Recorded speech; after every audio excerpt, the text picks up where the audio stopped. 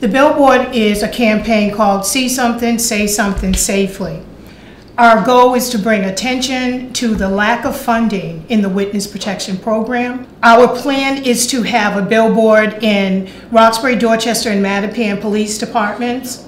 That is our hopes. To put a couple in some schools, to put some billboards in medical facilities, hopefully community centers, and even churches. Also to invite others to come to the table, that we could really look at this program and make it work.